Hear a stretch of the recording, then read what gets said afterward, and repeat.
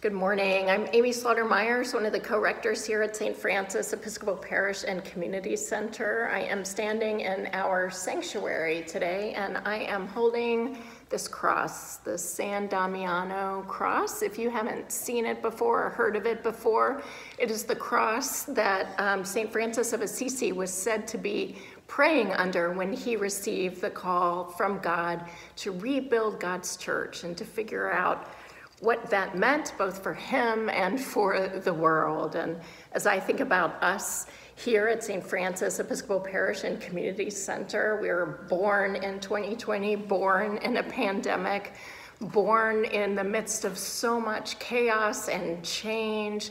And what is our communal call? What are we being called as a community to do to follow God's voice in this time? Amy, can I see the cross? Sure. And my name's Kristofer. I'm the other co-rector here at St. Francis Episcopal Parish and Community Center.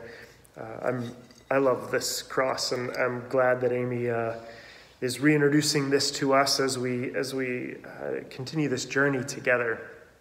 This call that God put on Francis's life, I like to think that he didn't understand the fullness of that, because I think it reminds me that we never understand the fullness of what God is really doing. But we try, and in community we discern together, and we get clarity, and then we act. So as we're each trying to figure out what God is calling us to in our lives, I have some exciting news to share with you.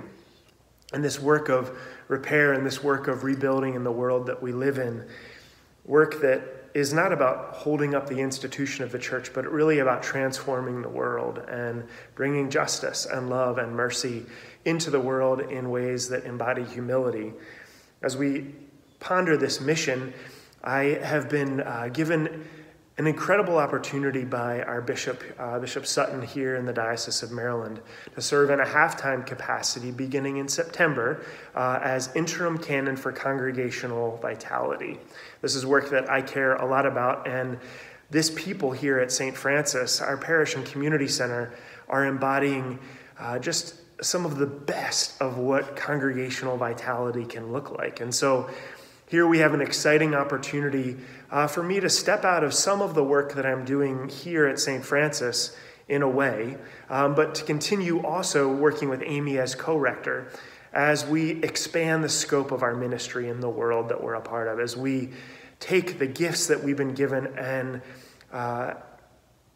we allow God to use us in new and different ways. We are a part of this diocese, and as God uses us to really transform the world, it's an exciting time.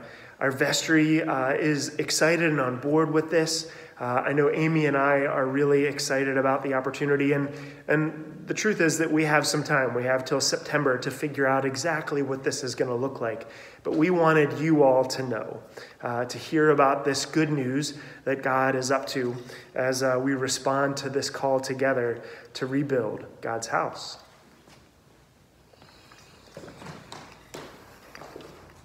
What does it mean to be called as a Franciscan community to rebuild God's house? So you're going to be hearing much more about this incredible opportunity, both for us as a community and for Kristofer, to start on serving on diocesan staff half-time officially in September 1st. And we look forward to engaging with you all more about how this is going to unfold and what you hear about what God is calling us to do and be. God's peace be with you.